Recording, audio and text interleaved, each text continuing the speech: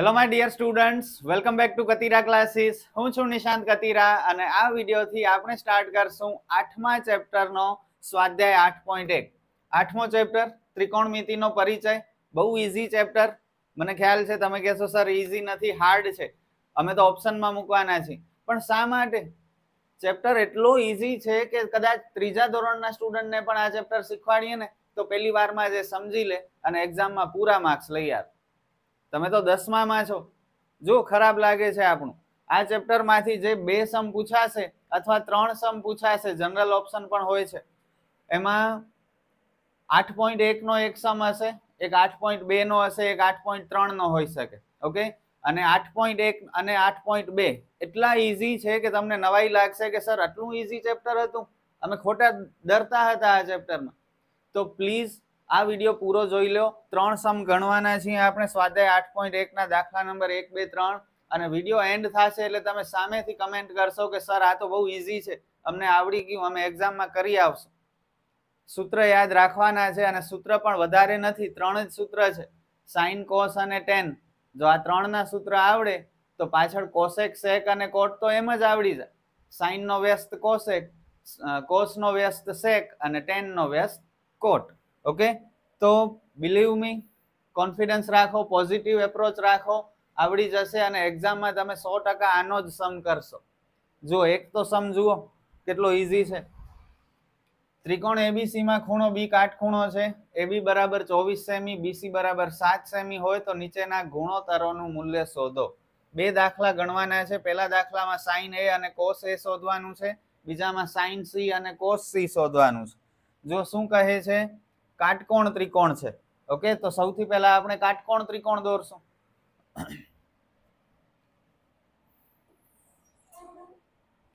આ કાટકોણ ત્રિકોણ છે, એને નામ આપી દઈએ એ, બી અને સી.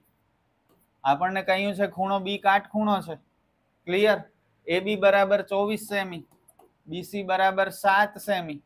હવે યાદ રાખજો, આ ચેપ્ટરમાં કાટકોણ ત્રિકોણ હોય તો ત્રણેય બાજુ આપણી પાસે હોવી જોઈએ. અહીં 2 જ બાજુના માપ આપેલા છે, તો સૌથી પહેલા આપણે ત્રીજી બાજુનું માપ શોધશું. ત્રીજી બાજુ કઈ છે? એસી, જેને શું કહેવાય? કર્ણ કહેવાય.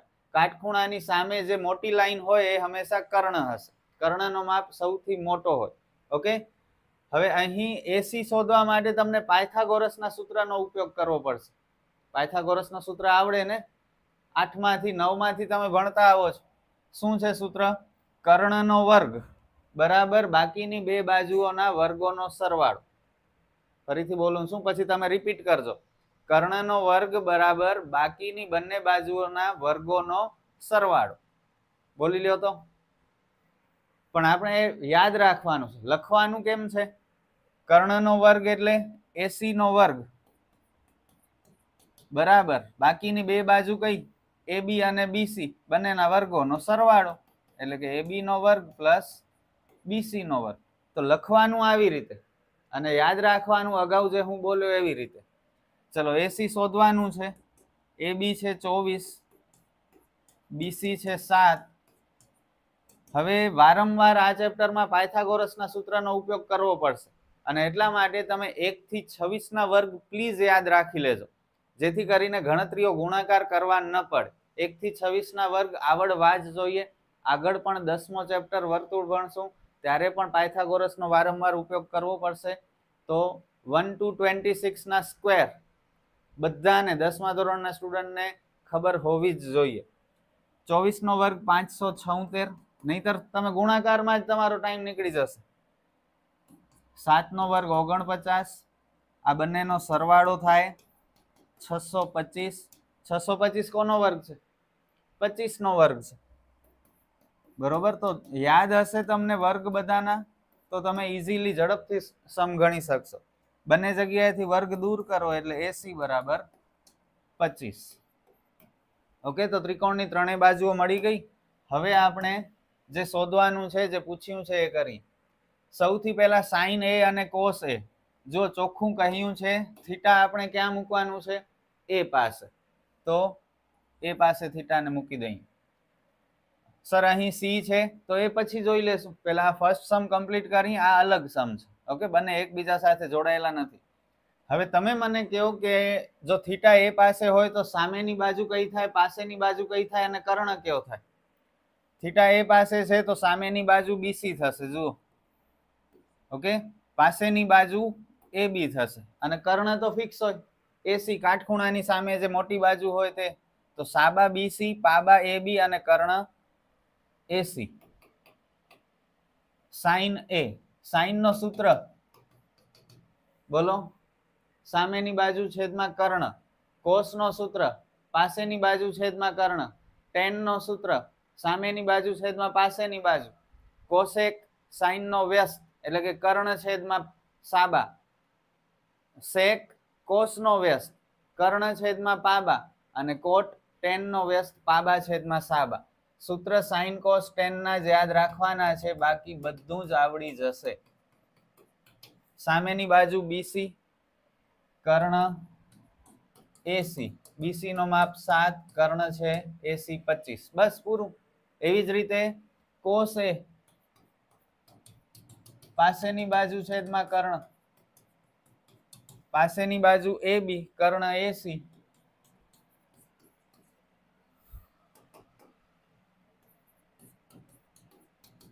ચોવીસ છેદમાં 25. અને હવે સેકન્ડ સાઇન સી અને કોસ સી. સાઇન સી અને કોસ સી. થીટા આપણે સી પાસે રાખવાનું કહ્યું છે, જુઓ. જો થીટા સી પાસે હોય તો સામેની બાજુ થઈ જશે એ બી, પાસેની બાજુ થઈ જશે બીસી અને કર્ણ તો જે છે એ જ એસી. સાઇન એ સામેની બાજુ છેદમાં કર્ણ, એ બી છેદમાં એસી. 24 છેદમાં 25. ત્યારબાદ કોસ એ, પાસેની બાજુ છેદમાં કર્ણ, પાસેની બાજુ બીસી, કર્ણ એસી. 7 છેદમાં 25. સમોવર. કેટલું ઈઝી હતું.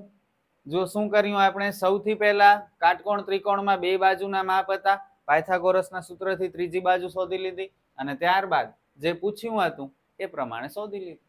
સૂત્ર આવડતા હોય પૂરા માર્ક મળે અને આવો સમ પૂછાઈ શકે છે 2 માર્કમાં. આગળ વધીએ. હજુ એક સમ ભણો, બહુ સિમ્પલ લાગશે ચેપ્ટર. આકૃતિમાં tan p - cot r શોધો. કેટલો ઈઝી છે. જો આકૃતિ ઓલરેડી આપેલી છે, અગાઉની જેમ અહીં પણ બે બાજુના માપ છે PQ અને PR. તો સૌથી પહેલા આપણે શું કરશું, QR શોધશું. કેવી રીતે? કાટકોણ ત્રિકોણ છે, પાયથાગોરસના સૂત્રથી. કયો વેલા મને પાયથાગોરસનું સૂત્ર આકૃતિ જોઈને? કર્ણનો વર્ગ બરાબર બાકીની બે બાજુઓના વર્ગોનો સરવાળો. કર્ણ કયો થશે? PR. Q કાટખૂણો છે ને, તો એની સામે હોય તે PR કર્ણ. બાકીની બે બાજુ PQ અને QR ના વર્ગનો સરવાળો. PR આપણી પાસે છે 13, PQ છે 12, QR આપણે શોધવાનો છે. 13 નો વર્ગ 169,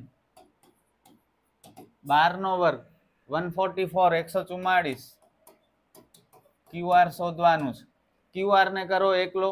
ઘણા સ્ટુડન્ટ આ QR ને આગળ લઈ આવે છે, એવું નહીં કરતા, નહીતર નિશાનીની ભૂલ થશે. કોન્ફિડન્સ રાખો, જગ્યા હંમેશા નંબરની બદલાવાની. ઓકે, તો QR બરાબરની પાછળ છે તો એ બરાબરની પાછળ જ રહેશે. એની સાથે જે 144 છે એ આગળ આવી જશે. તો 169 - 144. સમજ પડી? બધા જ સમમાં આ સ્ટેપ આવે છે અને હવે યાદ રાખી લેજો. આ બાદ બાકી કરીએ તો 25. 25 કોનો વર્ગ થાય? 5 નો વર્ગ થાય. બંને જગ્યાએથી વર્ગ દૂર કરો તો QR મળી ગયા 5. 5 સેમ. હવે આપણને પૂછ્યું છે tan p અને cot r. તો પહેલા આપણે tan p થીટા p પાસે મૂકવું પડશે. tan નો ફોર્મ્યુલા સામેની બાજુ છેદમાં પાસેની બાજુ.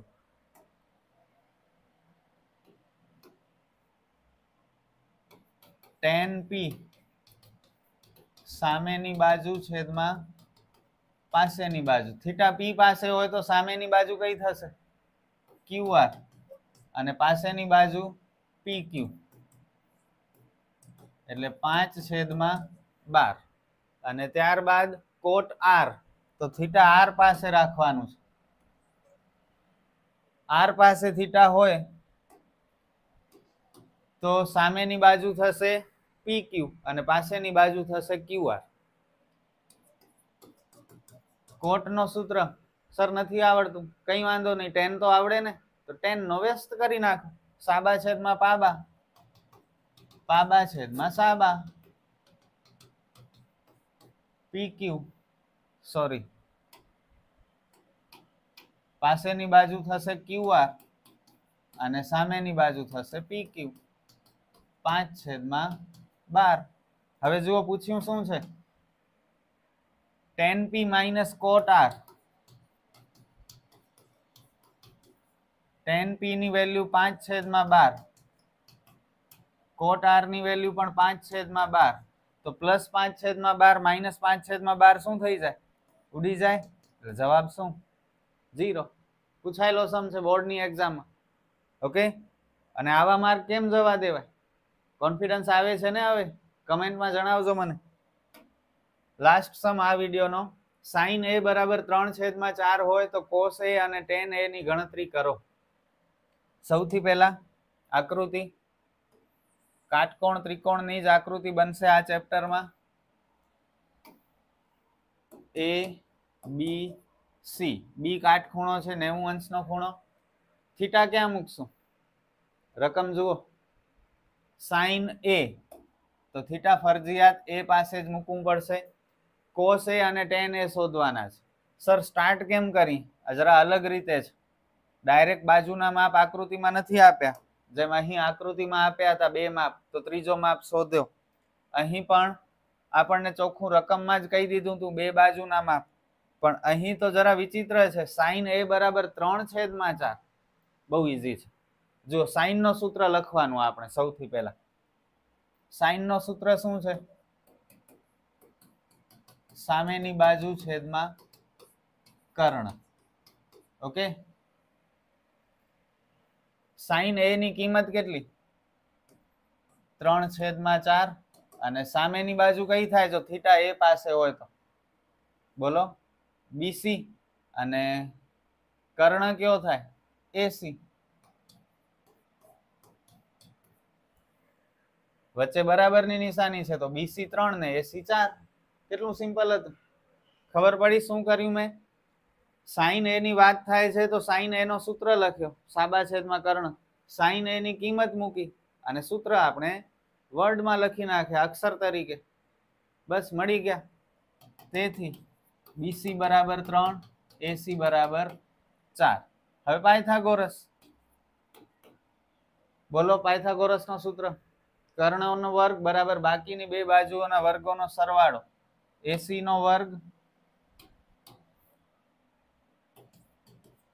બરાબર AB નો વર્ગ પ્લસ BC નો વર્ગ. AC છે 4, AB શોધવાના છે, BC છે 3.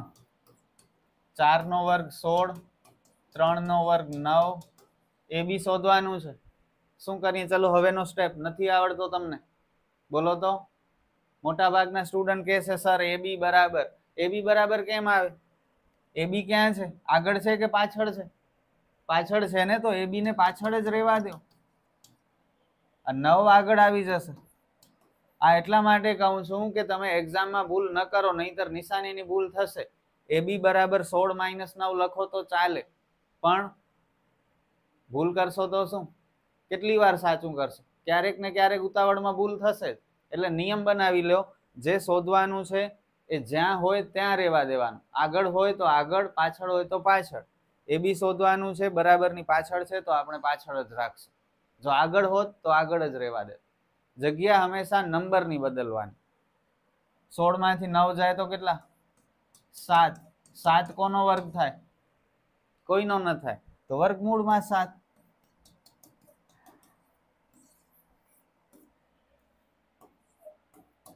પૂછ્યું શું છે? cos A અને tan A શોધી નાખીએ cos a અને tan a. cos નો સૂત્ર પાસેની બાજુ છેદમાં કર્ણ. થીટા a પાસે છે, પાસેની બાજુ થશે ab, કર્ણ થશે ac, વર્ગમૂળમાં 7/4 અને tan a સામેની બાજુ છેદમાં પાસેની બાજુ, સામેની બાજુ bc, પાસેની બાજુ ab, 3/7. That's it. Sum over. અને આ સાથે આ વિડીયો પણ ઓવર. 3 સમ આપણે ભણ્યા. કેવા લાગ્યા કમેન્ટમાં જણાવજો. આપણે ફરી મળીએ નેક્સ્ટ વિડીયોમાં. All the best.